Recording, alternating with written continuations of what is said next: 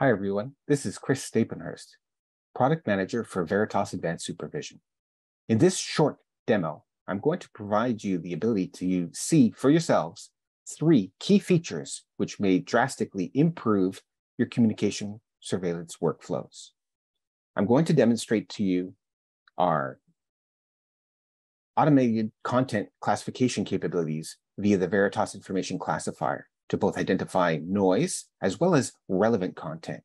It can look at for things like disclaimers, newsletters, and automated generated email to automatically remove those or highlight those in your review queue. And it can do the same for relevant content as well, like customer complaints, money laundering, insider trading, and so much more. All of these policies are built in and are also highly customizable so that you can either create your own or leverage the lexicons and logic that come pre-built within the system. I'm also going to do a demonstration of our intelligent review capabilities, our machine learning engine that's built right into the system that passively, automatically sits there and learns from your reviewer actions to be able to predict relevance on new items coming into your review queues. One of the benefits of this model is it leverages a TAR 2.0 approach to continuous active learning. It doesn't require a training set. It doesn't require maintenance. You turn it on and it works automatically in the background for you and your reviewers. And then lastly, I'm going to demonstrate to you our Microsoft Teams collaboration view so that your reviewers can review Teams content in full context, allowing them to fully understand exactly what's going on in a conversation, minimizing the time it takes to interpret and review those items. And so let's move on to that first demonstration. Here's what an item looks like once it's been automatically classified and brought into the review queue. This item here has been classified as a customer complaint. We can see exactly why it was actually classified as a customer complaint based on a couple of items. The hit highlighting shows the words that have actually identified this as a complaint.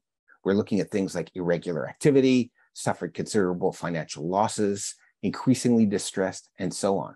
We can also see that the sentiment score associated to this particular item is also very negative. And this contributes as well to the classification of this particular item. And so this helps us focus on those items of concern by surfacing that content directly to your reviewers. You can create specific searches that look for particular tags. You can also leverage tagged filters to be able to classify on things that are important to you, or in the case of noise, that are unimportant and that you may want to quickly bulk review and redact out of your review sets. The next demonstration that I want to show to you is that of intelligent review. Intelligent review automatically predicts any new item that comes into the system based on previous department reviewer actions. In this case, it's predicting items that are marked either irrelevant or that items that will be marked as relevant. Not only does it provide that prediction, but it also gives you the machine learning score so you can see how relevant or irrelevant a particular item might be. So if you're going in there and you're bulk marking a bunch of junk to be able to exclude it from your review queue, and you notice that it has a high relevance score, that may make you take pause and pay a little bit closer attention to the actions that you're doing within the system.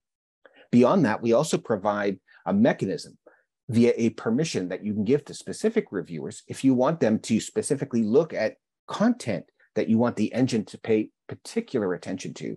And so in this case, this reviewer identifies that this is an auto-generated email is probably the kind of sentence that they may want to have the system add additional focus on when it's looking for items that are considered irrelevant. And so with this intelligent review system, this can greatly automate workflows within your environment.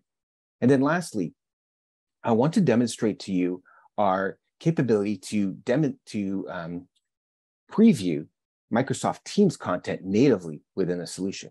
As you can see here, we actually don't show Microsoft Teams as an email format like many other solutions do. In fact, what we do is we provide that conversation texture that exists across the conversation to show not only things like embedded attachments, which you can also access directly through the review queue, but we look at hit highlighting that you can see directly within your Teams collaboration view, as well as things like reactions So let me find a reaction for you right here. Here's a reaction. We can actually see who reacted, how they reacted, and when they reacted, and whether or not that item had been edited since the time that it was created. And all of that is made available directly within the Microsoft Teams collaboration view inside of Veritas Advanced Supervision. We hope that you've enjoyed these quick demonstrations and have seen the value of what they could provide for you and your review teams.